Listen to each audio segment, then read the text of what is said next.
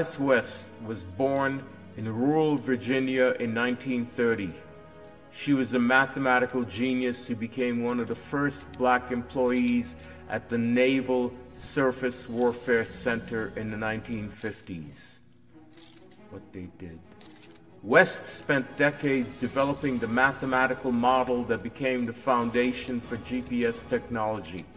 She programmed computers to calculate the exact shape of the Earth and track satellite movement with unprecedented precision. West worked during the height of segregation, often as the only black woman in highly classified military projects.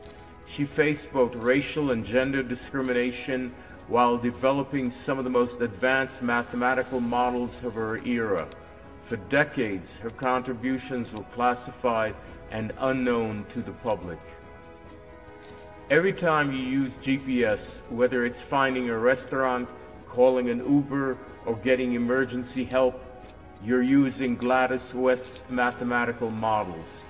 Her work revolutionized navigation, transportation, and global communication.